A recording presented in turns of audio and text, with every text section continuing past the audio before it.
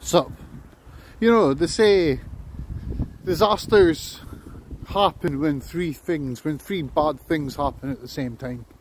And as bad a situation as we are in now, you know, with a pandemic and living in a country that's going down the shitter, you would think it can't really get much worse, but then, I mean, look around. It's almost June, right? You didn't think it.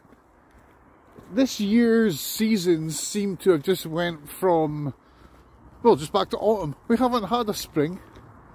It's just been really cold, unseasonably cold, and unseasonably wet. It's like April was just unseasonably cold with a lot of rain, and the rain's continuing. Now it's got a marginally warmer, but here we are, you know. This is as good as it's getting just now.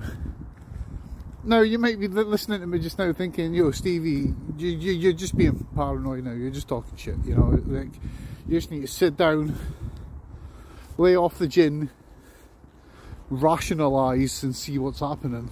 But here's my perspective, right? I have a little plot outside my house where I can grow little things every year. Like last year I grew peas, this year I'm trying to grow strawberries and peas. But because of the seasons, and because of how shit it's been like impossible to get things out and having them grown and having the right temperatures and situation, like the right environment to grow how it should. Now, I'll be putting in my best efforts to make things grow, but I am not God. I cannot force things to grow when the situation is not good enough for them, when the weather is like this and it's too cold.